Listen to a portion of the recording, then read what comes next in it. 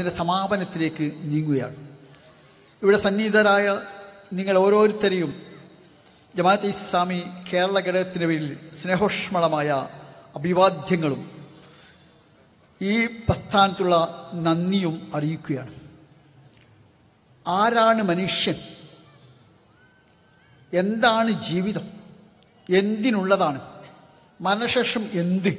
എന്നീ മൗലിക പ്രധാനങ്ങളായ വിഷയങ്ങളാണ് നമ്മളിവിടെ വിശകലന വിധേയമാക്കിയത്. മനുഷ്യൻ ആരാണെന്ന ചോദ്യത്തിന് ഭൗതികവാദികൾ നൽകുന്ന മറുപടിയുടെ അടിസ്ഥാനമായി സ്വീകരിച്ച ഒന്നുണ്ട്. അതിവിടെ സൂചിപ്പിച്ച ചാൾസ് ഡാർവിൻ്റെ പരിണാമ സിദ്ധാന്തം തന്നെയാണ്. അത് ചാൾസ് ഡാർവിൻ അദ്ദേഹത്തിൻ്റെ ദ ഒറിജിൻ ഓഫ് സ്പീഷ്യസ് എന്നതിൽ തറപ്പിച്ചും ഉറപ്പിച്ചും പറഞ്ഞില്ല. പക്ഷെ അതിനെ പിന്നീട് സാമൂഹ്യ ശാസ്ത്രപരമായി വിശകലനം ചെയ്തത് ഫ്രെഡറിക് ആംഗൽസാണ്. ആംഗൽസ് പറഞ്ഞത് മനുഷ്യൻ്റെ കൈ ജോലിയെടുക്കാനുള്ള ഉപകരണം മാത്രമല്ല, ജോലിയുടെ ഉൽപ്പന്നം കൂടിയാണ്. തൊഴിലൂടെ വമ്പിച്ച വികാസം നേടി. അതിൽ റാഫേലിൻ്റെ ചിത്രങ്ങളും തോടുവാസൻ്റെ ശില്പങ്ങളും പഗാനിയുടെ സംഗീതവും രചിക്കാൻ കഴിഞ്ഞു എന്നാണ് പറഞ്ഞത്. ഫ്രെഡറിക് ആംഗൽസിനെ പോലെ മഹാനായ ചിന്തകനാണെങ്കിലും ഇത് പരമാബദ്ധമാണ്. കാരണം കയ്യിലുള്ള എല്ലാവരും ചിത്രം വരക്കാറില്ല, സംഗീതം രചിക്കാറില്ല. അഥവാ മനുഷ്യൻ്റെ കയ്യോ കാലോ അല്ല യഥാർത്ഥത്തിൽ സംഗീതമോ ചിത്രമോ ഉണ്ടാക്കുന്നത്. ഞാൻ കഴിഞ്ഞ ദിവസം കൗമാര സമ്മേളനത്തിൽ കാലുകൊണ്ട് ചിത്രം വരച്ച് മനോഹരമായി ചിത്രം വരയ്ക്കുന്ന ഒരു കുട്ടിയെ ഞാൻ അന്ന് പരിചയപ്പെട്ടു. അപ്പോൾ യഥാർത്ഥത്തിൽ തന്നെ ശരീരത്തിൻ്റെ അവയവങ്ങൾ മനുഷ്യൻ്റെ സർഗസിദ്ധി പ്രകടിപ്പിക്കാൻ ഉപകരണം മാത്രമാണ്. അതിനെ നമ്മളെ മലയാളത്തിലേക്ക് ബാലസംഘം എന്തിന് എന്ന പുസ്തകത്തിൽ വിശദീകരിച്ചു. അത് പറഞ്ഞ് എന്താ വെച്ചാൽ, നമ്മൾ പൂർവികന്മാർ വനാന്തരങ്ങളിൽ വൃക്ഷത്തലപ്പ് ഓടിച്ചാടി നടക്കുന്ന കുരങ്ങന്മാരായി. അവിടെയുള്ള പഴങ്ങൾ പറിച്ച് അപ്പോൾ തീർന്നുപോയി. വിശപ്പ് കഠിനമായി. ഭൂമിക്ക് ഇറങ്ങി വന്നു. ഇവിടെയുള്ള കായ്കനികൾ പറിച്ചിന്താൻ തുടങ്ങി. അത് തീർന്നപ്പോൾ തൂങ്ങി നിൽക്കുന്ന മരക്കൊമ്പിലെ പഴം അടിച്ചു വീഴ്ത്താൻ വേണ്ടി മെല്ലെ വടിയെടുത്ത് പിടിച്ചു. എറിഞ്ഞു വീഴ്ത്താൻ വേണ്ടി കല്ലെടുത്തു. അങ്ങനെ മുന്നേ കാലുകൾ സഹസ്രാബ്ദങ്ങളായി ഇങ്ങനെ ഉയർത്തിയപ്പോൾ കയ്യായി മാറി. താൻ കയ്യായി മാറി നിവർന്നപ്പോൾ വാല് മുറിഞ്ഞുപോയി. താടിയല് വളർന്നു, നട്ടല് നിവർന്നു. അങ്ങനെ വാനരൻ നരനായി മാറി എന്നതാണ് ഒരു കാഴ്ചപ്പാട്. അതാ ഇതര ജീവജാലങ്ങളെ പോലെ ജന്തുവാണ് എന്നർത്ഥം. മനുഷ്യനും ഒരു ജന്തുവാണ്. ഇങ്ങനെ ഒരു കാഴ്ചപ്പാട് വന്നപ്പോൾ എന്താ മറ്റു ജീവികളുടെ ലക്ഷ്യം? തിന്ന, കുടിക്ക, ഭോഗിക്ക, സുഖിക്ക, ഉല്ലസിക്ക. അപ്പോൾ മനുഷ്യൻ്റെ ലക്ഷ്യവും അതാണെന്ന് തീർന്നു. മുമ്പ് നൂറ്റാണ്ടുകൾക്ക് മുമ്പ് ഒരു കാട്ടറബി പാടിയിരുന്നു, ഇന്നമദ് ദുനിയാ ത്വഅമു ശറാബു മനാമു ഫൈദാ ഫാതഖാദ ഫലദ് ദുനിയാ സലാമു. ജീവിതം എന്ന് പറഞ്ഞാൽ കഴിക്കാനുള്ള ആഹാരം, കുടിക്കാനുള്ള പാനീയം, പിന്നെ കിടക്കാനുള്ള ഇടം. അതൊന്നും നഷ്ടപ്പെട്ട് കഴിഞ്ഞാൽ മരണമാണ് വേദം. കാൾ മാർക്സും പറഞ്ഞു, ഭക്ഷണം, വസ്ത്രം, പാർപ്പിടം, ഭക്ഷണം, പാർപ്പിടം, തൊഴിൽ, അതാണ് ജീവിതത്തിൻ്റെ ലക്ഷ്യമെന്ന്. മലയാള കവിയും പാടി ഇല്ലേ, ജീവിതം ജീവിതം മഹാ തേനിനെ പോലുള്ള ജീവിതം, ജീവിത മഹാ കിതക്കുന്ന മന്മനം, എന്തു വന്നാലും എനിക്ക് ആസ്വദിച്ചിടണം മുന്തിരി ചാറ് പോലുള്ളൊരു ഈ ജീവിതം, എന്നും ഇതിൻ്റെ ലഹരിയാനെന്ന തുന്നിലാമന്മനം മൂടി പറക്കണം. തിന്ന, കുടിക്ക, ഭോഗിക്ക, സുഖിക്ക, ഉല്ലസിക്ക. ഇത് രണ്ട് ദോഷമുണ്ട്. ഒന്നെന്താണെന്ന് ചോദിച്ചാൽ, ജീവിതത്തിൻ്റെ ലക്ഷ്യം അതാണെങ്കിൽ ആവശ്യമില്ലായിടത്തോളം ആഹാരം കിട്ടി, പാനീയം കിട്ടി, നല്ല വീട് കിട്ടി, പട്ടുമെത്ത കിട്ടി, വില പിടിച്ച വാഹനം കിട്ടി. പിന്നെന്താ ചെയ്യാം? ലക്ഷ്യമില്ലാതാവും. എൻ്റെയൊക്കെ ഞാൻ പഠിക്കുന്ന കാലത്ത് ഒരു ഉപപാഠ പുസ്തകം ഉണ്ടായിരുന്നു, ഓടയിൽ നിന്നാണ്. അതിലെ പ്രധാന കഥാപാത്രം പപ്പുവാണ്. പപ്പുവിൻ്റെ ലക്ഷ്യം എന്ന പെൺകുട്ടിയെ പോറ്റി വളർത്തായിരുന്നു. ലക്ഷ്മി വളർന്നു വലുതായി വിവാഹിതയായി. പപ്പുവിന് ലക്ഷ്യമില്ലാതായി. അലക്ഷ്യനായ പപ്പു അസ്വസ്ഥനായി. മയ്യഴയപ്പുഴ തീരങ്ങളി എന്ന പ്രശസ്തമായ പുസ്തകമുണ്ട് മുകുന്ദന്. അതിൽ പദയാത്രം ദാസനാണ്. ദാസൻ ലക്ഷ്യം തേടി മാഹി സ്വാതന്ത്ര്യം നേടുക. മാഹി സ്വാതന്ത്ര്യം നേടി. അപ്പോൾ ദാസനം ഇന്നായി ലക്ഷ്യമില്ലാതെയായി. അയാൾ വെള്ളിയാങ്കല്ലിൽ പോയിട്ട് ഇങ്ങനെ അലഞ്ഞിരിക്കുക. അപ്പോൾ തിന്ന, കുടിക്ക, ഭോഗിക്ക, സുഖിക്ക എന്നുള്ള ലക്ഷ്യമായി തീർന്നാൽ എന്താ സംഭവിക്കുക? അതിൻ്റെ പാരമ്പര്യം എത്തിയാൽ ലക്ഷ്യം ഉണ്ടാവില്ല. അപ്പോൾ ഒരു കൂട്ടർക്ക് അലക്ഷ്യതയുടെ അസ്വസ്ഥ, മറ്റൊരു കൂട്ടർക്കോ ഇല്ലായ്മയുടെ വല്ലായ്മ. അതുകൊണ്ട് രണ്ട് കൂട്ടരും അസ്വസ്ഥരാകും. ഭൂമിയിൽ ഞാൻ പറയുന്നു, ഹിന്ദു ആകട്ടെ, മുസ്ലിം ആവട്ടെ, ക്രിസ്ത്യാനി ആവട്ടെ, വിശ്വാസി ആവട്ടെ, അവിശ്വാസി ആവട്ടെ, ഒരൊറ്റ കാര്യം നേടാൻ കഴിയുള്ളൂ. അവസാന വിഷയത്തിൽ ഈ ഭൂമിയിൽ ഏതൊരു മനുഷ്യനും ഒന്നേ നേടാൻ കഴിയുള്ളൂ. വേറെ വല്ലതും നേടാൻ കഴിയുമെങ്കിൽ എന്നോട് നിങ്ങൾക്ക് ആർക്കും എന്നെ ചോദിക്കാം. അതെന്താ? മനസ്സിൻ്റെ സന്തോഷം, സംതൃപ്തി, സമാധാനം. നിങ്ങൾ ഓർത്ത് നോക്കൂ, അധിക മനുഷ്യനിവിടെ അധ്വാനിക്കുന്നതിനാണ് ധാരാളം പണം ഉണ്ടാക്കാൻ. എനിക്ക് കോടിക്കണക്കിന് രൂപ എൻ്റെ വശം വിചാരിക്കാം. കേരളത്തിലെ എല്ലാ ബാങ്കുകളും കോടിക്കണക്കിന് രൂപയുടെ ബാങ്ക് ബാലൻസ്. ഓരോ ദിവസം എനിക്ക് കോടികളുടെ വരുമാനമുണ്ട്. അപ്പോൾ എനിക്കൊരു ദിവസം എത്ര ബിരിയാണി കഴിക്കാം? പരമാവധി 3 ബിരിയാണി കഴിക്കാം. അപ്പോൾ എനിക്ക് എത്ര പാൻസ് ധരിക്കാം? 1 പാൻസ് ധരിക്കാം. 2 പാൻസ് ഞാൻ ഇവിടെ വന്നാൽ എവിടേക്കും? കുതിരവട്ടത്ത്. അപ്പം നിങ്ങൾക്ക് എത്ര സാരി അടിക്കാം, എത്ര പർദ്ദ അടിക്കാം, എത്ര ഷർട്ട് അടിക്കാം? ഒരു പാൻസ്, ഒരു ഷർട്ട്. നിങ്ങളെ വീട്ടിൽ 100 കസേര ഉണ്ട്. നിങ്ങൾക്ക് ഒരേ സമയം എത്ര കസേര ഇരിക്കാം? ഒരു കസേര ഇരിക്കാം, മറ്റൊന്ന് കാലെടുത്ത് വെക്കാം. നിങ്ങളെ വീട്ടിൽ 10 കട്ടിലുണ്ട്. ആ കട്ടിൽ എൻ്റെ ഒരു കട്ടിലല്ലേ ഉറങ്ങാൻ പറ്റുള്ളൂ. ആ കട്ടിൽ 5000-ത്തിന് കട്ടിലായാലും 50,000-ത്തിന് കട്ടിലായാലും 5 ലക്ഷത്തിന് കട്ടിലായാലും 5 കോടിയുടെ കട്ടിലാണെങ്കിൽ മനസ്സിന് സമാധാനം ഉണ്ടെങ്കിൽ സ്വൈരമായി ഉറങ്ങാം. ഇല്ലെങ്കിലോ എഴുന്നേറ്റ് പോകേണ്ടി വരും. എൻ്റെ വീട്ടിൽ 10 റൂംസ് ഉണ്ട്. അതുകൊണ്ട് ഇന്ന് രാത്രി ഞാൻ 5 റൂമിലാണ് ഉറങ്ങുന്നത്. എന്തായിരിക്കും സ്ഥിതി? ഉറക്കണ്ടാവില്ലെന്ന് ഉറപ്പ്. മനുഷ്യൻ്റെ പരമാവധി ഭൗതിക സാധ്യത എന്താണെന്ന് ചോദിച്ചാൽ അത് ഒരു വയറ് നിറക്കാം, ഒരു ശരീരം മറക്കാം, ഒരു കസേരയിൽ ഇരിക്കാം, ഒരു കട്ടിൽ കിടക്കാം, ഒരു റൂമിൽ താമസിക്കാം, ഒരു വീട്ടിൽ പാർക്കാം, ഒരു വാഹനത്തിൽ സഞ്ചരിക്കാം. പിന്നെയോ എനിക്ക് കേരളത്തിലെ ഇന്ത്യ എല്ലാ ബാങ്കുകളും കോടികളുടെ ബാലൻസ് ഉണ്ട് എന്നിങ്ങനെ സമാധാനിക്കാം. 5 തലമുറയ്ക്ക് ജീവിക്കാനുള്ള ഞാൻ ഉണ്ടാക്കി വെച്ചിരിക്കുന്നു എന്ന് ആശ്വസിക്കാം. പക്ഷേ പണമോ പ്രതാപമോ പദവിയോ നൽകുന്ന എല്ലാ സമാധാനവും സന്തോഷവും ശരീരത്തെ ഇഞ്ചിയായി കാർന്നു നിന്ന ക്യാൻസർ ബാധിച്ച് മരണവുമായി മല്ലടിച്ച് വേദന കൊണ്ട് പളയുമ്പോൾ നമ്മോട് ഇവിടെ പറയും. അല്ലെങ്കിൽ കിഡ്നി കേടുവന്ന ആഴ്ചയിൽ 4-5 ദിവസം ഡയാലിസിസ് ചെയ്ത് മരിച്ച് ജീവിക്കുമ്പോൾ പണമോ പ്രതാപമോ നൽകുന്ന പേരോ പ്രശസ്തി നൽകുന്ന എല്ലാ സന്തോഷവും നമ്മിൽ നിന്ന് അന്യം നിൽക്കും. അല്ലെങ്കിൽ ജീവിതത്തിൻ്റെ സായാഹ്നത്തിൽ 80-90 വയസ്സായി സ്വന്തം ബെഡിൽ നിന്ന് ടോയ്ലറ്റേക്കുള്ള ദൂരം കണ്ണൂരിൽ നിന്ന് കോഴിക്കോട്ടേക്കുള്ള ദൂരത്തെക്കാൾ പ്രയാസകരമായി തോന്നുന്ന ഘട്ടത്തിൽ പണം നൽകുന്ന എല്ലാ സന്തോഷവും നമ്മോട് ഇവിടെ പറയും. പിന്നെ എവിടുന്ന് ആ സന്തോഷം കിട്ടുക? അപ്പോൾ ശാസ്ത്രത്തെക്കുറിച്ച് പറഞ്ഞു. ശാസ്ത്രം മനുഷ്യന് സന്തോഷം നൽകുമായിരുന്നെങ്കിൽ ചാൾസ് ഡാർവിൻ വിഷാദരോഗിയാവുമായിരുന്നില്ല, ഐൻസ്റ്റീൻ വിഷാദരോഗിയാവുമായിരുന്നില്ല. എന്തിനാണ് മനഃശാസ്ത്രം മനുഷ്യ മനസ്സിലേക്ക് സന്തോഷമല്ലോ. നമ്മുടെ സൈക്കോളജി, സാക്ഷാൽ സൈക്കോളജി, ആധുനിക മനഃശാസ്ത്രത്തിൻ്റെ പിതാവ് സിഗ്മണ്ട് ഫ്രോയിഡ് മനോരോഗിയായിരുന്നു, വിഷാദരോഗിയായിരുന്നു. തത്വശാസ്ത്രം മനുഷ്യ മനസ്സിലേക്ക് ശാന്തി നൽകുമോ? നിങ്ങൾ ഓർത്ത് നോക്കൂ.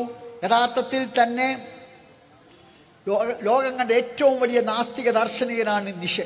അയാൾ പറഞ്ഞു ദൈവം ചത്തുപോയിരിക്കുന്നു, ഞങ്ങൾ ദൈവത്തെ കൊന്നിരിക്കുന്നു, ദൈവത്തിൻ്റെ ദുർഗന്ധമാണ് എവിടെയും നടന്നു. പക്ഷേ ആ നിഷയ്ക്ക് ദൈവം നൽകിയ വിധി ജീവിതത്തിന് അവസാനത്തെ 8 കൊല്ലം മുഴുഭ്രാന്തനായ അങ്ങാടിയുടെ അലഞ്ഞു ചെയ്യാനായി. കാൾ മാർക്സിന് ശേഷം കാലം കണ്ട ഏറ്റവും വലിയ ദാർശനികനാണ് അൽക്യൂസർ. ഭ്രാന്ത് വായിച്ച് സ്വന്തം ഭാര്യയുടെ കഴുത്ത് ജയിച്ചില്ല ചെയ്തു. ഒരു നിമിഷം കൂടി ഓർത്തു നോക്കൂ.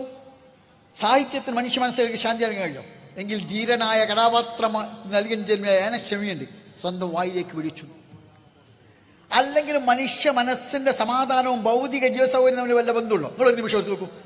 നിങ്ങൾ ആ 2 കണ്ണ് കാണാത്ത മനുഷ്യരോട് ചോദ്യമുണ്ട്, ടി മുഹമ്മദ് സാഹിബിനോട് ചോദ്യമുണ്ട്. 2 കണ്ണ് കാണാത്ത മനുഷ്യൻ. ഈ കണ്ണ് കാണാത്ത മനുഷ്യൻ സ്വന്തം മാതാപിതാക്കളെ കണ്ടില്ല, കുടുംബിയെയും കുട്ടികളെയും കണ്ടില്ല. കേരളത്തിൽ ഇന്നോളം നിങ്ങൾ ആരെങ്കിലും കണ്ണ് കാണാത്ത ഒരു മനുഷ്യൻ ആത്മഹത്യ ചെയ്ത വാർത്ത വായിച്ചണോ? എൻ്റെ പ്രിയമുള്ള സഹോദരന്മാർ, നിങ്ങളെപ്പോഴെങ്കിലും 2 കണ്ണ് കാണാത്ത അന്ധനായ ഒരു മനുഷ്യൻ, പ്രാഥമിക ആവശ്യങ്ങൾക്ക് പരസഹായം വേണ്ടി വരുന്ന ഒരു മനുഷ്യൻ ആത്മഹത്യ ചെയ്ത വാർത്ത നിങ്ങൾ വായിച്ചിട്ടുള്ളൂ? എൻ്റെ 50 കൊല്ലത്തെ പാരായണത്തിൻ്റെ അനുഭവത്തിൽ ഒരിക്കലും അന്ധനായ ഒരു മനുഷ്യ ആത്മഹത്യ ചെയ്ത് വായിച്ചില്ല. 2 കാലില്ലാത്ത മനുഷ്യ ആത്മഹത്യ ചെയ്തിട്ടുള്ളൂ? ആരാത്മഹത്യ? ഡോക്ടർമാർ, എഞ്ചിനീയർമാർ, പ്രൊഫഷണലുകൾ, വ്യവസായികൾ, വ്യാപാരികൾ. അവിടെയാണ് പ്രശ്നം. ഭൗതിക ജീവിത സൗകര്യവും മനുഷ്യ മനസ്സുകളുടെ ശാന്തിയും തമ്മിൽ വല്ല ബന്ധമുണ്ടോ? മനുഷ്യ മനസ്സുകൾക്ക് ശാന്തി എടുക്കുന്ന ഒരു വിശ്വാസ ദർശനമാണ്. എൻ്റെ വശമുള്ളതെല്ലാം എനിക്ക് നൽകിയ ദൈവമാണ്, തിരിച്ചെടുക്കുന്നത് ദൈവമാണ്. അതുകൊണ്ട് എൻ്റെ വശമുള്ള എല്ലാം ദൈവത്തിൻ്റെതാണ്. ആ ദൈവനിർദ്ദിഷ്ടമായ മാർഗത്തിലൂടെ ഞാൻ അത് വിനിയോഗിച്ചാൽ അതാ മരണശേഷം എനിക്കത് വലിയ വിലയിൽ തിരിച്ചു കിട്ടും. എൻ്റെ മരണശേഷം അതാണ് ആ വിശ്വാസം. അത് മനുഷ്യ മനസ്സുകൾക്ക് അസാധാരണമായ ശാന്തിയല്ല. അതുകൊണ്ട് വേദഗ്രന്ഥം പറയുന്നുണ്ട്, അലാ ബിദിക്രില്ലാഹി തത്മഇന്നുൽ ഖുലൂബ്, അറിയുക ദൈവസ്മരണ നിങ്ങൾക്ക് മനഃശാന്തി നൽകും. ഞാൻ നേരത്തെ സൂചിപ്പിച്ചു, എൻ്റെ തൃശ്ശൂരിലെ വ്യാപാരിക്ക് മനഃശാന്തി നൽകിയ പോലെ, എൻ്റെ കുറ്റ്യാടിയിലെ മരണപ്പെട്ടു പോയ കൊച്ചുമോൻ്റെ പിതാവിന് മനഃശാന്തി നൽകിയ പോലെ, ഞാൻ നേരത്തെ സൂചിപ്പിച്ച വക്കം അബ്ദുൽ ഖാദർ ധീരത നൽകിയതുപോലെ ഇത് മനുഷ്യ മനസ്സുകൾക്ക് ശാന്തിയാണ്. പിന്നെയോ വ്യക്തിജീവിതത്തിൻ്റെ വിശുദ്ധി. നിങ്ങൾ ഓർത്തു നോക്കൂ, മനുഷ്യ മനസ്സുകളെ വിശുദ്ധമാക്കാൻ എന്തിനാ കഴിയുക? വിദ്യാഭ്യാസം കഴിയോ? ഇവിടെ എല്ലാ ദിവസങ്ങളും കോടികൾ കട്ട കഥ വായിക്കുന്നുണ്ട്. ഈ കോടികൾ കട്ടവർക്ക് വിദ്യാഭ്യാസമില്ലേ? അവർക്ക് ബിരുദമില്ലേ? അവർക്ക് ലോകമറിയില്ലേ?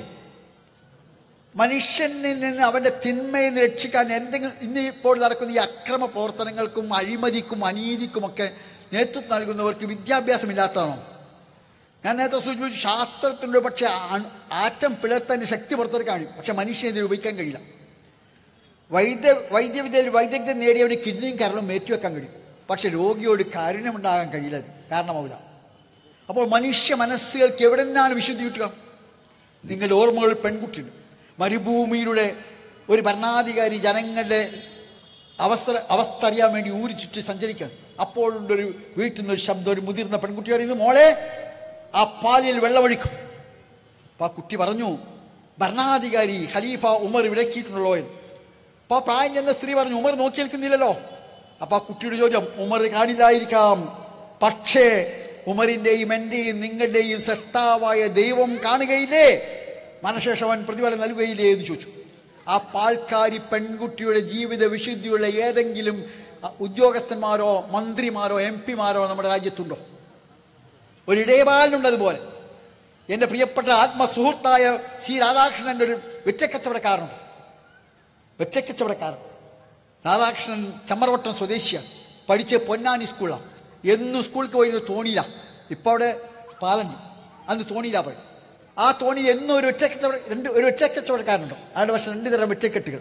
ഒന്ന് രാവിലെ നുള്ളിയെടുത്താൽ നല്ല പച്ചപ്പുള്ള തുടുപ്പുള്ള വെറ്റ, മറ്റേ തലേന്നാൾ അങ്ങാടി കൊണ്ടുപോയി വിൽക്കാതെ മടക്കി കൊണ്ടുവന്ന് വെറ്റ.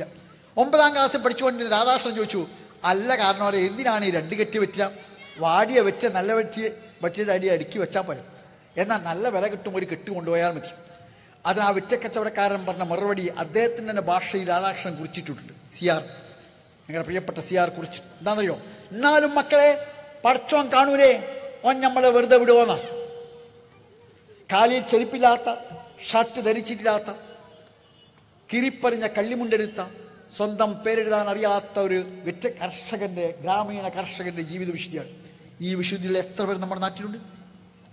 അതുകൊണ്ടല്ലേ ലോകത്ത് അറിയപ്പെടുന്ന നാസ്തിക ദാർശനികനായ വാൾട്ടേർ പറഞ്ഞത്, എൻ്റെ പാൽക്കാരി മതവിശ്വാസിയാവുന്നതാണ് എനിക്കിഷ്ടം, എന്നാൽ പാലിൽ വെള്ളം ചേർക്കുകയില്ലോ എന്ന്. അപ്പോൾ തീർച്ചയായും മനുഷ്യനെ സംബന്ധിച്ചിടത്തോളം അവൻ്റെ ജീവിത വിഷയം നൽകുന്നു, മനഃശാന്തി നൽകുന്നു. കുടുംബത്തിനോ? നിങ്ങളൊരു നിമിഷം ഓർത്തു നോക്കൂ. ഞാൻ മുമ്പത്തെ ചെറുപ്രായത്തിൽ ദസ്തോവസ്കിയുടെ കരമസോ സാധനം വായിച്ചു. അതിൽ ഇവാൻ എന്ന കഥാപാത്രം ലിസോട് ചോദിക്കുന്നുണ്ട്, സ്വന്തം മാതാപിതാക്കൾ മരിക്കണമെന്ന് ആഗ്രഹിക്കാത്ത മക്കളുണ്ടോ എന്ന്. നൽകുന്ന മറുപടി, എല്ലാ മക്കളും ആഗ്രഹിക്കും, പക്ഷെ ആരും തുറന്നു പറയില്ലാന്ന്. ഞാൻ കരുതി ഇതൊരു യൂറോപ്പുകാരൻ്റെ പുലമ്പലാണ്. പിന്നെ ഞാൻ മാധവിക്കുട്ടി എന്ന കമലാസുരയായി മാറിയ മാധവിക്കുട്ടിയുടെ ഒട്ടേറെ കഥകൾ വായിച്ചു. കിരിപ്പറിഞ്ഞ ചക്രസ്, വൃദ്ധ, കോലാട് തുടങ്ങിയ കഥകളൊക്കെ ഒറ്റൊന്നും ഞാൻ ഞങ്ങളുമായി പങ്കുവെക്കാം. അത് മറ്റൊന്നുമല്ല, അത് കീറിപ്പറിഞ്ഞ ചക്രസ. മകൻ ഡൽഹിയിലാണ്, എന്നോ പോയതാണ്, തിരിച്ചു വന്നപ്പോൾ മകനെ തിരിച്ചറിയുന്നില്ല അമ്മ. ഏതോ ഒരാൾ ഡൽഹിയിൽ നിന്ന് വന്നു എന്നറിയണം. അപ്പോൾ മകനോട് പറയാം, എൻ്റെ മോനുണ്ട് ഡൽഹിയിൽ, അവനോട് എനിക്കൊരു ചക്രസ് കൊടുത്തേക്കാൻ പറയണം. അവൻ മദ്രാശി പഠിക്കണമെന്ന് കൊടുത്തയച്ച ചക്രസാണ് ഉപയോഗിക്കും, കീറിപ്പറിഞ്ഞിരിക്കുന്നു. അത് പറഞ്ഞ് അമ്മ അകത്തു പോയപ്പോൾ സഹോദരി ചോദിച്ചു, നീ ഇപ്പോൾ വന്ന് അമ്മയെ കാണാനാണോ? അതാ മകൻ്റെ മറുപടി, ഡൽഹിയിൽ വലിയ ജീവിത ചെലവാണ്, ഞാൻ എൻ്റെ പറമ്പ് വിറ്റ് പൈസ കൊണ്ടുപോകാൻ വന്നതാ. അപ്പോൾ സഹോദരി ചോദിച്ചു, അതുകൂടി കൊണ്ടുപോയാൽ നീ അമ്മയെ മറക്കില്ലേ? അതാ മകൻ്റെ മറുപടി, അമ്മ എന്നെ മറന്നില്ലേ, പിന്നെ എന്താ അമ്മയെ മറന്നാൾ? സ്വന്തം മാതാപിതാക്കളെ തള്ളിപ്പറയുന്ന, പിതാക്കന്മാരെ തള്ളിപ്പറയുന്ന, മാതാപിതാക്കളെ കൊല്ലുന്ന ഒരു ലോകം, നൊന്തുപെറ്റ കുഞ്ഞിനെ കൊല്ലാൻ മടിയില്ലാത്ത അമ്മമാരുടെ ലോകം, സ്വന്തം കുടുംബിനിയെയും കുട്ടികളെയും വെള്ളത്തിലേക്ക് തള്ളിയിട്ട് കൊല്ലാൻ പ്രയാസമില്ലാത്ത പിതാക്കന്മാരുടെ ലോകം. വളാഞ്ചേരിയിലെ ഒരമ്മയെക്കുറിച്ച് നിങ്ങൾ കേട്ടിരിക്കും. മരണപ്പെട്ട 1 മാസത്തിലേറെ കഴിഞ്ഞ് ശരീരത്തിലെ അവസാനത്തെ മാംസവും പോയ എല്ല് മാത്രമായ ശേഷം കാണേണ്ടി വന്ന അമ്മയെടുത്ത് ചെല്ലേണ്ടി വന്ന ഒരു ഡോക്ടറുടെ കഥ നിങ്ങൾ വായിച്ചിരിക്കും. എന്തുകൊണ്ട്? മതത്തെയും മതമൂല്യങ്ങളെയും മാറ്റി നിർത്തിയപ്പോൾ മനുഷ്യൻ തൻ്റെ തന്നെ താല്പര്യത്തിലേക്ക് കുരിഞ്ഞു. അവനെക്കുറിച്ചല്ലാതെ, സ്വന്തത്തെക്കുറിച്ചല്ലാതെ ആരെക്കുറിച്ചും ആലോചിക്കുന്നില്ല. TV കൊച്ചുബാബയുടെ വിഖ്യാതമായ കഥയുണ്ടല്ലോ, തീന്മേശയിലേക്ക് നിലവിളിയോടെ. കബീറാണ് കഥാപാത്രം. ഗൾഫിൽ ജോലി ചെയ്തു, ലക്ഷക്കണക്കിന് ഉറുപ്പിക ഉണ്ടാക്കി, നാട്ടിൽ വീടുണ്ടാക്കി. വീട്ടിൽ വരാൻ ഒരുങ്ങുമ്പോൾ ഭാര്യ പാത്തു എന്ന ഫാത്തിമയുടെ കത്ത്. നമ്മുടെ അയൽവാസി ബാലകൃഷ്ണൻ ഒരു ജീപ്പ് വാങ്ങി. നമുക്കൊരു വാഹനമില്ലെങ്കിൽ മോശം, അതൊരു ജീപ്പ്, നമുക്കും വേണ്ട ഒരു വാഹനം, ഒരു മാരുതി വേനെങ്കിലും. അങ്ങനെ പിന്നെ 2 കൊല്ലം കൂടി നിന്ന് മാരുതി വേന വാങ്ങിയെന്ന് അറിഞ്ഞപ്പോൾ നാട്ടിലേക്ക് വരാം. വരാനൊരുങ്ങിയപ്പോൾ എല്ലാം ഒരിക്കലും ഹൃദയാഘാതം മൂലം മരണപ്പെട്ടു. മയ്യത്ത് കരിപ്പൂർ കൊണ്ടുവരുമ്പോൾ പോകാൻ ഒരുങ്ങുമ്പോൾ നമ്മുടെ പുതിയ മാരുതി വേൻ്റെ ഡ്രൈവർ കാസിം ചോദിക്കുകയാണ്, ഇക്ക ഏതായാലും മരിച്ചു, നിനക്കും കുട്ടികൾക്കും ജീവിക്കണ്ടേ, അത് ഈ മാരുതി വേൻ വാടക കൂട്ടല്ല വല്ല മാർഗമുണ്ടോ? പക്ഷേ മയ്യത്ത് കയറ്റിയാൽ മൃതശയം കയറ്റാം അപശകുനം, അപ്പോൾ നമുക്ക് ഈ മാരുതി വേൻ പോകാം, ഇക്കാരുടെ മയ്യത്ത് നമുക്ക് വാടക വണ്ടി കൊണ്ടുവരാം അല്ലേന്ന് വെച്ചു. അതാ നല്ലത് എന്ന് ആര് പറഞ്ഞു? പാത്തുമ്മ പറഞ്ഞു. അങ്ങനെ മയ്യത്ത് ഈ മാരുതി വണ്ടി കിടക്കുമ്പോൾ ആ മയ്യത്തിൻ്റെ ആത്മകഥം കൊച്ചുവാ മനോഹരമായി കുറിച്ചിട്ടുണ്ട്. എനിക്കെൻ്റെ പാത്തുവിൻ്റെയും കുട്ടിയാലേടി കിടക്കാനായിരുന്നു മോഹം, എന്നാലും എൻ്റെ പാത്തു ബുദ്ധിമതിയാണ്, കാലത്തിനനുസരിച്ച് നീങ്ങാൻ അവൾ കഴിയുമല്ലോ എന്ന ഒരാത്മകഥമുണ്ട്. കല്ലായി പാഴ്ത്തുമ്പത്തുമ്പോൾ വീണ്ടും കാശ്മീർ ചോദിച്ചു, നമ്മൾ ആ പുതിയ വീട്ടിലേക്ക് മയ്യത്ത് കൊണ്ടുപോയി എന്തിനാണ് നമ്മൾ ആ വീട്ടിൽ ദുശകുനം ഉണ്ടാക്കുന്നത്, തറവാട്ട് കൊണ്ടുപോയല്ല നല്ലത്. പിതാവ് എതിർത്ത് നോക്കുന്നുണ്ട്, അപ്പോഴും പറയുന്നു തറവാട്ടിൽ കൊണ്ടുപോകാൻ വീട്ടിൽ കൊണ്ടുപോകണം. മുമ്പൊക്കെ പറയാറുണ്ടല്ലോ, ഞാനും എൻ്റെ ഭർത്താവും തട്ടാനും ഞാൻ സഹോദരിമാരെ വെറുതെ കളിയാക്കി പറയാറുണ്ട്. പക്ഷേ ഇപ്പോൾ ഭർത്താവും തട്ടാനും പോയി. ആരാളുള്ളത്? ഞാൻ. സോഷ്യലിസ്റ്റും കമ്മ്യൂണിസ്റ്റും സെക്യുലറിസ്റ്റും നാഷണലിസ്റ്റും എല്ലാ ഇസം മരിച്ചു. ഇനി ഒരു ബാക്കി ഒരു ഇസം ഉണ്ട്, അതെന്താണ്? ജ്ഞാനിസം അല്ലെങ്കിൽ അവനോനിസം. സ്വന്തത്തിലേക്ക് മാത്രം നോക്കുന്നു. കഴുകൻ്റെ കണ്ണുകൾ കിട്ടിയിരിക്കുന്നു. കഴുകൻ്റെ കണ്ണുകൾ എപ്പോഴും ശവത്തിലാണ് നോക്കുക. രാജാളി പക്ഷികൾക്ക് പകരം കഴുകൻ്റെ കണ്ണുകൾ കിട്ടിയൊരു ലോകമാണ് നമ്മുടെ. എന്തുകൊണ്ട്? ജീവിതം സുഖിക്കാനാൻ ധരിച്ചു, കാണുന്നതൊക്കെ കിട്ടണമെന്ന് കൊതിച്ചു, എങ്ങനെയും തട്ടിയെടുത്തു, കിട്ടിയതൊക്കെ കെട്ടിപ്പൂട്ടി വെച്ചു. അതുകൊണ്ടാണ് ലോകത്തുള്ള 800 കോടി മനുഷ്യർക്ക് ആവശ്യമായ വിഭവമുണ്ട്. പക്ഷേ ലോകത്തിലെ 200ഓളം കോടി മനുഷ്യർ പട്ടിണി കിടക്കാൻ. എന്താ കാരണം? എല്ലാം തങ്ങളുടേതാണെന്ന് ധരിച്ചു. നമ്മൾ സ്വന്തം ജീവിതകാലത്ത് മാത്രമല്ല, തെറ്റിദ്ധരിക്കേണ്ട, വരുന്ന തലമുറ അവകാശങ്ങളെ കവർന്നെടുത്ത്. എൻ്റെ പ്രിയമുള്ളവരെ, അത് പറഞ്ഞാൽ നമ്മൾ വികസന വിരോധിയാവും. പക്ഷെ ആയിക്കോട്ടെ, കാരണം എൻ്റെ മക്കൾക്കും എൻ്റെ പേരക്കുട്ടികൾക്കും അവിടെ പേരക്കുട്ടികൾക്കും ഉപയോഗിക്കേണ്ട നദികൾ എവിടെ, തോടുകൾ എവിടെ, കുളങ്ങൾ എവിടെ, മലകൾ എവിടെ, പാറകൾ എവിടെ? ഇത് ഞാൻ വിശ്വസിക്കുന്നു ദൈവം മനുഷ്യരാശിക്ക് നൽകിയതാണ്. ദൈവം മനുഷ്യരാശിക്ക് നൽകിയതാണ്. അവിടെയാണ് ഇസ്ലാം മുന്നോട്ട് വെക്കുന്ന ചില ജീവിത ദർശനം. കഴിഞ്ഞ 10,000 കൊല്ലങ്ങളിലൂടെ സംരക്ഷിച്ചു പോന്ന പാറകളില്ല, മലകളില്ല, തോടുകളില്ല, കുളങ്ങളില്ല, ജലാശയങ്ങളില്ല, എല്ലാം നമ്മുടെ തലമുറ തകർത്തു കളഞ്ഞു.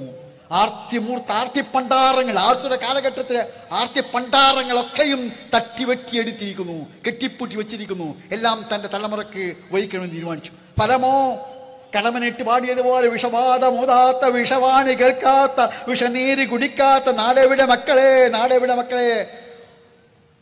ഭൂമിക്ക് ചരമഗീതം എഴുതിയല്ലോ ONV കുറിപ്പ്. എന്താണ്? മനുഷ്യ കരങ്ങളുടെ പ്രവർത്തനപരമായി കരയിലും കടലിലും വെള്ളത്തിലും മണ്ണിലും മിണ്ണിലും വിഷവും നാശവുമാണ്. പ്രിയമുള്ളവരെ, നമ്മൾ സമൂഹത്തെ നശിപ്പിക്കും.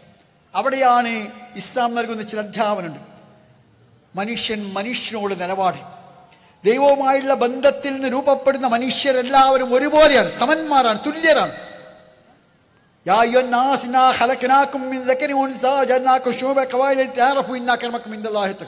മനുഷ്യരും സമന്മാരാണ്. ഒരേ അച്ഛൻ്റെ മക്കൾ, ഒരേ അമ്മയുടെ മക്കൾ, ഒരേ ദൈവത്തിന്റെ സൃഷ്ടികൾ. ഇനി ഇലാഹുക്കും വാഹിദ്, ഇനി അബാക്കും വാഹിദ്, കുല്ലുക്കും ഇൻ ആദം. ഏവരും ആദമെന്ന്, ആദമോ മണ്ണെന്ന്. എല്ലാവരുടെയും ദൈവം ഒന്ന്. പേരീശ്വരനാവട്ടെ, ദൈവമാകട്ടെ, കർത്താവാകട്ടെ, പരമേശ്വരനാവട്ടെ, അള്ളാഹു ആകട്ടെ, ഒരൊറ്റ ദൈവം, ഒരൊറ്റ അച്ഛൻ, ഒരൊറ്റ അമ്മ, അവരുടെ മക്കൾ. അതിനാൽ അന്നാസ്യോ സവാശ്യത്വം ചീർപ്പൻ പള്ളികൾ പോലെ സമന്മാരാണ്, തുല്യരാണ്. ഇത് ആധുനിക കാലത്ത് അംഗീകരിക്കാൻ പറ്റില്ല. ജാതി, സമുദായം, വംശം, വർഗം, വർണ്ണം, നിങ്ങൾ ഓർത്തു നോക്കൂ. ഇന്നത്തെ ലോകവും അങ്ങനെയാണ്. ഓസ്ട്രേലിയയിൽ വെച്ച് നടന്ന ലോക വാക്സിൻ ചാമ്പ്യൻഷിപ്പിൽ വിജേതാവായി തിരിച്ചു വന്നു കാഷ്യസ് അമേരിക്കയിലേക്ക്. ഹോട്ടലിൽ ഭക്ഷണം കഴിക്കാൻ കഴിയും. അപ്പോൾ അതാ പറയുന്നു, ഹോട്ടലിൽ ഭക്ഷണം കഴിക്കാൻ കഴിയപ്പോൾ എന്താ പറഞ്ഞതെന്നറിയോ? അവിടെ ഭക്ഷണമില്ല, കാരണം ഇത് വെള്ളക്കാരൻ.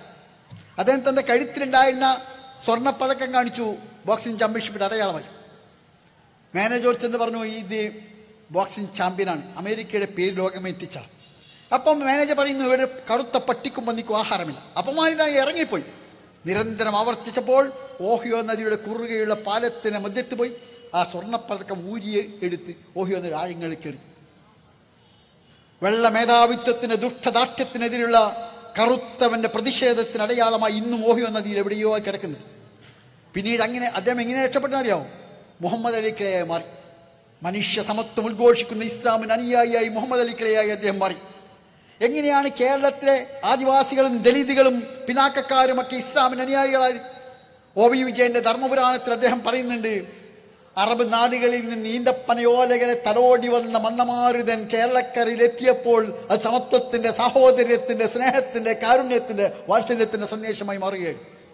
അവിടെയാണ് മലയാള കവി പാടിയത്, അന്ന് തൊട്ടാണ് ഈ കേരളം ഏകത്വത്തിൻ പരിമളം ഏറ്റു ലസിച്ചിതേയിലം തെങ്ങൽ പരത്തി കോമളം. എല്ലാ മനുഷ്യൻ സമന്മാർ തുല്യർ. അതുകൊണ്ട് ദൈവത്തോടുള്ള ബാധ്യത പൂർത്തീകരിക്കുക, മനുഷ്യനുള്ള ബാധ്യത പൂർത്തീകരിക്കുക. ടോൾസ്റ്റോയ് നടന്നു പോകുമ്പോൾ ഒരു യാചകൻ്റെ വീണ് കിടക്കുക, വല്ലതും തരണേന്ന് പറഞ്ഞു. ടോൾസ്റ്റോയ് പോയിട്ട് കൈയിട്ട് നോക്കി, ഒന്നുമില്ല. അപ്പോൾ ടോൾസ്റ്റോയ് പറഞ്ഞു, സഹോദരാ എൻ്റെ വശം ഒന്നുമില്ലല്ലോ എന്ന്. അപ്പോൾ ആ സഹോദരൻ പറഞ്ഞു, എനിക്ക് താങ്കൾ പലതും തന്നിരിക്കുന്നേ, ഏറ്റവും വലിയത് തന്നിരിക്കുന്നു എന്നു. ടോൾസ്റ്റോയ് പറഞ്ഞു, ഞാൻ ഒന്നും തന്നില്ലല്ലോ എന്ന്. അപ്പോൾ അയാൾ പറഞ്ഞു, താങ്കൾ എന്നെ സഹോദര എന്ന് വിളിച്ചില്ലേ, ആ വിളി എനിക്ക് മഹത്തായ ഒരു അനുഗ്രഹമാണ്. എൻ്റെ പ്രിയമുള്ളവരെ, ഇസ്ലാം ആവശ്യപ്പെടുന്ന അതാണ്, മനുഷ്യരെ സഹോദരന്മാരായി കാണുക. അവരുടെ മുഖത്ത് നോക്കുമ്പോഴും പുഞ്ചിരിയോട് ഉയർന്ന മുഖം, അങ്ങനെ മനുഷ്യരെ പരിഗണിക്കുക. സാമൂഹ്യ നീതി പുലരുന്ന ലോകമുണ്ടാവുക. എല്ലാവരുടെയും പ്രാഥമിക ആവശ്യങ്ങൾ പൂർത്തീകരിക്കുക. ഭക്ഷണം, വസ്ത്രം, പാർപ്പിടം, വിദ്യാഭ്യാസം, ചികിത്സ, വെള്ളം, വെളിച്ചം തുടങ്ങിയ പ്രാഥമിക ആവശ്യങ്ങൾ പൂർത്തീകരിക്കുക. ജീവന്റെയും അഭിമാനത്തിന്റെയും സ്വത്തിന്റെയും സംരക്ഷണം ഉണ്ടാവുക. വിശ്വാസ സ്വാതന്ത്ര്യം, ആരാധനാ സ്വാതന്ത്ര്യം, ആരാധനാലയങ്ങളുടെ സംരക്ഷണം ഉറപ്പുവരുത്തുക. അങ്ങനെ സാമൂഹ്യ നീതി പുലരുന്നൊരു ലോകം പോരാ, ജീവജാലങ്ങളോട് കാരുണ്യം കാണിക്കുക. മാളത്തിലേക്ക് പോകുന്ന പാമ്പിനെ കൊല്ലാൻ പാടില്ല, കടിക്കാൻ വരുന്ന പാമ്പിനെ കൊല്ലാം. മാളത്തിലേക്ക് പോകുന്ന പാമ്പിനെ കൊല്ലാൻ പാടില്ല. ഒരു മരത്തെ കല്ലെറിഞ്ഞ കുഞ്ഞിനെ നോക്കി പ്രവാചകൻ ചോദിച്ചു, പഴമില്ലാത്ത മരത്തിന് എന്തിനാണ് കല്ലെറിയുന്ന മോനെയെന്ന്. കുട്ടി പറഞ്ഞു തമാശ. പ്രവാചകൻ പറഞ്ഞു, അരുത് മോനെ, മരത്തിന് വേദനിക്കും. വൈക്കം മുഹമ്മദ് ബഷീറിന്റെ വീട്ടിലൊരിക്കൽ പ്രശസ്ത സിനിമാ സംവിധായകനായ സത്യൻ അന്തിക്കാട് വന്നു. കൃഷ്ണാഷ്ടനം കഴിഞ്ഞ് യാത്ര ചോദിച്ചപ്പോൾ സത്യനോട് പറഞ്ഞു, സത്യ, നിന്റെ നാട്ടിൽ എൻ്റെ ഒരു കൂട്ടുകാരുണ്ട്, അയാൾക്ക് എൻ്റെ അഭിവാദ്യം അറിയിക്കണം. സത്യൻ അന്തിക്കാട് ബഷീറിന്റെ മുഖത്തേക്ക് അത്ഭുതത്തോട് നോക്കി. ആരാ? താങ്കൾ, അങ്ങയുടെ കൂട്ടുകാരൻ എൻ്റെ നാട്ടിൽ. ബഷീർ പറഞ്ഞു, എൻ്റെ വീടിലെ സത്യ, ആ വീട്ടിൽ നിന്ന് പുറത്തിടുമ്പോൾ നാൽക്കവലയിലെ ഒരു വലിയ ആൽമരം, ആ ആൽമരത്തിൻ്റെ ചോട്ടിലെനിക്ക് ഞാൻ തണൽ അനുഭവിച്ചു, അതിന് ഇളം കാറ്റുകൾ ഞാൻ ആസ്വദിച്ചു. ആ മരത്തോട് എനിക്ക് വലിയ ബാധ്യതകളുണ്ട്, അതുകൊണ്ട് എൻ്റെ അഭിവാദ്യം ആ മരത്തെ അറിയിക്കണം. അപ്പോഴും മരത്തെ അഭിവാദ്യം അറിയിക്കുക എന്ന അർത്ഥത്തിൽ സത്യം ബഷീറിന്റെ മുഖത്തേക്ക് നോക്കിയപ്പോൾ ബഷീർ പറഞ്ഞു, സത്യം, നിനക്കറിയാമോ, എൻ്റെ പ്രവാചകൻ മരത്തെ അഭിവാദ്യം ചെയ്ത പ്രവാചകനാണ്, മലയെ അഭിവാദ്യം ചെയ്ത പ്രവാചകനാണ്. അപ്പോൾ ഞാൻ പറയുന്നു, ഒരുപക്ഷെ മലയാളത്തിൽ ഏറ്റവും വലിയ ജീവജാലങ്ങൾക്ക് വേണ്ടിയുള്ള ദാർശനികത എഴുതിയ ബഷീറാണ്. ഭൂമിയുടെ അവകാശികൾ ആരൊക്കെ? പാമ്പ്, കുറുക്കൻ, കുറുനരി, എല്ലാം ഭൂമിയുടെ അവകാശികൾ.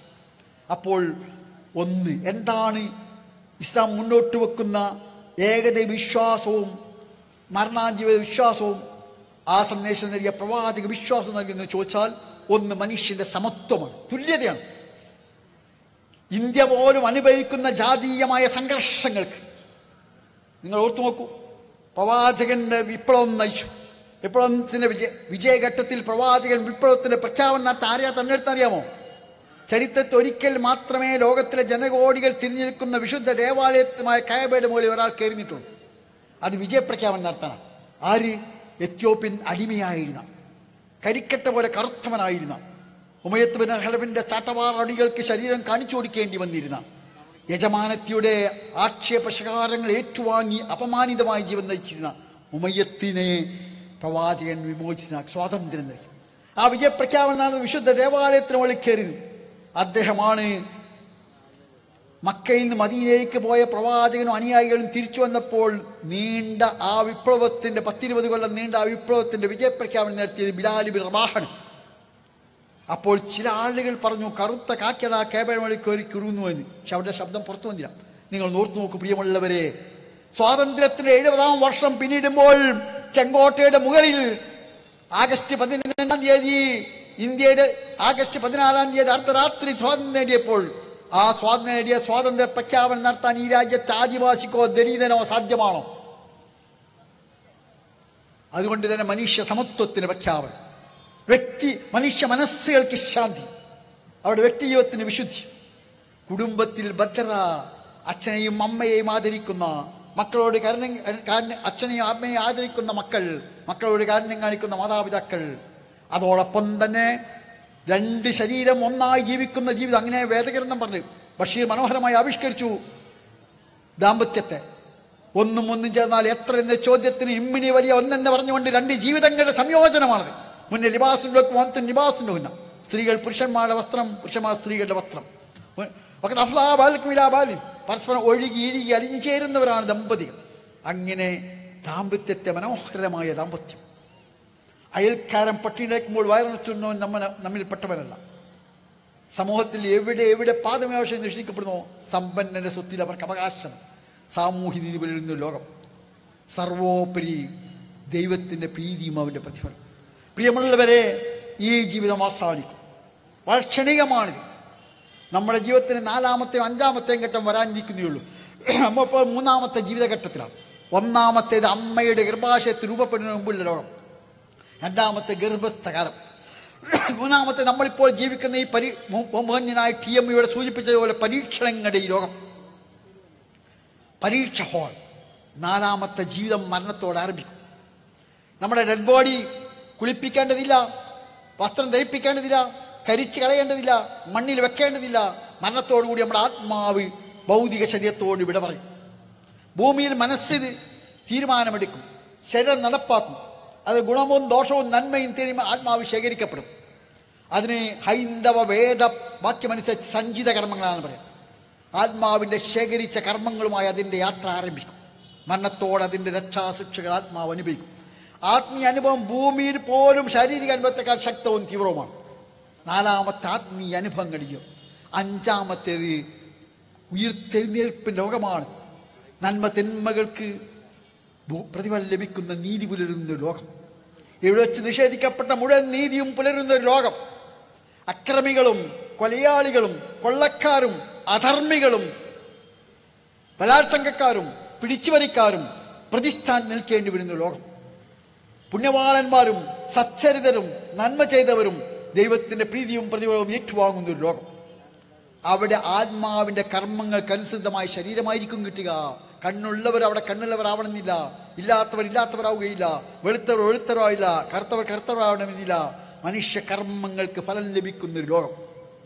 പ്രിയമുള്ളവരെ, എൻ്റെയും നിങ്ങളുടെയും ഭാഗതയും നമ്മിലാണ്. നമ്മുടെ സ്വർഗവും നരകവും നമ്മിലാണ്. ഞാൻ ഒന്നുകൂടി പറയുന്നു, സ്വർഗം ദൈവത്തിൻ്റെ ദാനമാണ്. ആ സ്വർഗം നേടാനുള്ള വഴി എന്തെന്ന് ദൈവം പറഞ്ഞു തന്നിട്ടുണ്ട്. ആർക്കാണ് സ്വർഗം ലഭിക്കുക എന്ന് ചോദിച്ചാൽ നിങ്ങൾക്കറിയാമല്ലോ. പരീക്ഷ പാസ്സാകണമെങ്കിൽ പരീക്ഷ ജയിക്കണമെന്ന് ആഗ്രഹിക്കണം. പരീക്ഷയ്ക്ക് നിശ്ചയിക്കപ്പെട്ട ചോദ്യങ്ങൾക്ക് നിശ്ചയിക്കപ്പെട്ട ഉത്തരം എഴുതണം. രോഗം മാറണമെങ്കിൽ രോഗം മാറണമെന്ന് ആഗ്രഹിക്കണം. രോഗം മാറാൻ നിശ്ചയിക്കപ്പെട്ട മരുന്ന് കഴിക്കണം. കുറേ മരുന്ന് കഴിച്ചുകൊണ്ട് രോഗം മാറില്ല. ആൻസർ പേപ്പർ മുഴുവൻ നിങ്ങൾ വിജ്ഞാനങ്ങളുടെ കൂമ്പാരം മുഴുവൻ എഴുതി വെച്ചുകൊണ്ട് പരീക്ഷ പാസ്സാവില്ല. ചോദ്യങ്ങൾക്കുള്ള നിശ്ചയ ഉത്തരം എഴുതണം. അതുപോലെ നിശ്ചിത രോഗത്തിലുള്ള നിശ്ചയ മരുന്ന് കഴിക്കണം. സ്വർഗം ദൈവത്തിൻ്റെ വരദാനമാണ്. ദൈവത്തിന് ദാനമായ സ്വർഗം കിട്ടാൻ ദൈവം നിശ്ചയിച്ച വഴിയിലൂടെ ആരെല്ലാം പോകുന്നു അവർക്ക് മാത്രമേ കിട്ടുകയുള്ളൂ. പരീക്ഷയ്ക്ക് നിശ്ചയ ഉത്തരം എഴുതിയവർക്കേ പാസ്സാവുകയുള്ളൂ. രോഗത്തിന് നിശ്ചിതമായ മരുന്ന് കഴിച്ചവരേ രോഗം മാറുകയുള്ളൂ.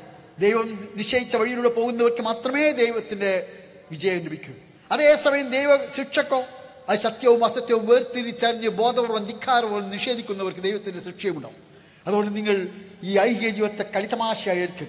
വേദഗ്രന്ഥത്തിൽ ചോദ്യമുണ്ട്, നിങ്ങൾ ധരിക്കുന്നുണ്ടോ നിങ്ങളെ വെറുതെയാണ് സൃഷ്ടിച്ചത്? ഈ ജീവിതം അങ്ങനെയല്ല. അതുകൊണ്ട് നമ്മുടെ ഭാഗതയും നമ്മിലാണ്, നമ്മുടെ സ്വർഗവും നരകവും നമ്മിലാണ്, നമ്മുടെ മനസ്സിൻ്റെ ശാന്തിയും നമ്മുടെ വ്യക്തിജീവിതത്തിൻ്റെ വിശുദ്ധി നമ്മുടെ കുടുംബത്തിൻ്റെ ഭദ്രതയും നമ്മിലാണ്, നമ്മുടെ സമൂഹത്തിൻ്റെ സുരക്ഷിതത്വം നമ്മിലാണ്. സാമൂഹ്യ നീതി നമുക്കാണ് സ്ഥാപിക്കാൻ കഴിയുക. പ്രിയമുള്ളവരെ, നമ്മെ നന്നാക്കുക, നമ്മെ മാറ്റിപ്പണിയുക, നമ്മളെ വിലയിരുത്തുക. നമുക്ക് നമ്മുടെ മനസ്സാക്ഷിയുടെ മുമ്പിൽ കഴിഞ്ഞ കാല ജീവിതത്തെ നമുക്ക് നിർത്താം. എന്നിട്ട് നമുക്ക് ആത്മപരിശോധന നടത്താം. ഏത് മനുഷ്യൻ അതുകൊണ്ട് തന്നെ ദൈവത്തിൻ്റെ സൃഷ്ടികളിൽ നമുക്ക് ദൈവം നൽകിയ, ലോകത്താർക്കും നൽകാത്ത തലമുടി, കൈവിരൽ, കൈയക്ഷരം, ഗന്ധം, കണ്ണ്, വ്യക്തിത്വം, അസ്തിത്വം നൽകിയ ആ ദൈവം നമുക്കെല്ലാം നൽകിയിരിക്കുന്നു. ആ നൽകിയ ദൈവത്തിൻ്റെ നിശ്ചയിച്ച വഴിയിലൂടെ മുന്നോട്ട് പോയി ദൈവത്തിൻ്റെ പ്രീതിയും പ്രതിഫലം നേടുക. അതിനാൽ നമുക്ക് നമ്മുടെ സ്വർഗം നേടാം, നരകത്തിന് രക്ഷപ്പെടാം, ദൈവത്തിൻ്റെ പ്രീതി നേടാം, അവൻ്റെ പ്രതിഫലം നേടാം, അവൻ്റെ ശിക്ഷയിൽ നിന്ന് ശാപത്തിന് നമുക്ക് മോചനം നേടാം, അവൻ്റെ കോപത്തിന് മോചനം നേടാം. ദൈവനിശ്ചിതമായ പാതയിലൂടെ സഞ്ചരിച്ചുകൊണ്ട് ശാന്തമായ മനസ്സിൻ്റെ, വിശുദ്ധമായ വ്യക്തിജീവിതത്തിൻ്റെ, ഭദ്രമായ കുടുംബജീവിതത്തിൻ്റെ, സാമൂഹിക വരുന്ന സമൂഹത്തിലെ, ക്ഷേമമുള്ള പട്ടിണിയില്ലാത്ത പേടിയില്ലാത്ത ഒരു രാജ്യത്തിലെ പൗരന്മാരായി, പ്രശാന്തമായ ലോകത്തിലെ അംഗങ്ങളായി നമുക്ക് ജീവിക്കാം.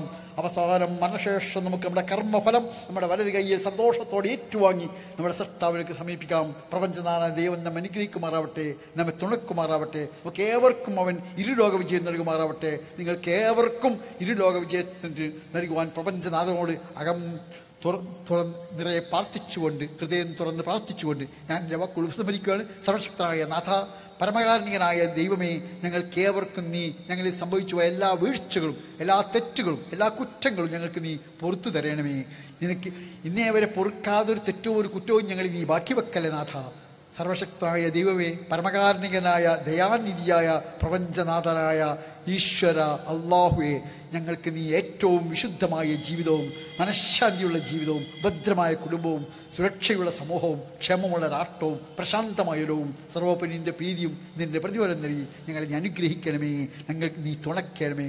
ഒരിക്കൽ കൂടി എൻ്റെ വാക്കുകൾ കേട്ട നിങ്ങൾക്ക് നന്ദി. പ്രപഞ്ചനാഥനായ ദൈവത്തിന് സ്തുതി. വാഹൃദാന അൽഹംദുലില്ലാഹി റബ്ബിൽ ആലമീൻ. നിങ്ങൾക്കേവർക്കും ദൈവത്തിൻ്റെ രക്ഷാ സമാധാന പ്രാർത്ഥന. അസ്സലാമു അലൈക്കും വറഹ്മത്തുള്ളാഹി വബറകാതുഹു.